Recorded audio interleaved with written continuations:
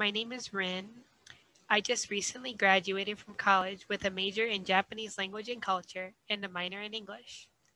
I am currently living in America, but plan on moving to Japan to teach English in a few years. I lived in Japan for a year, and my university there had a wonderful program for people who wanted to learn English as a second language. It was a common area where it encouraged the Japanese students to practice English with all the foreign students. So being there has given me an opportunity to work with many people who are learning English as a second language with varying degrees of fluency, from beginner to almost fluent.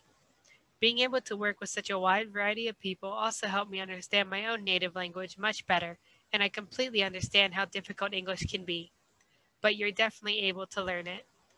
Language is a fascinating thing to study, and I look forward to working with you. Thank you.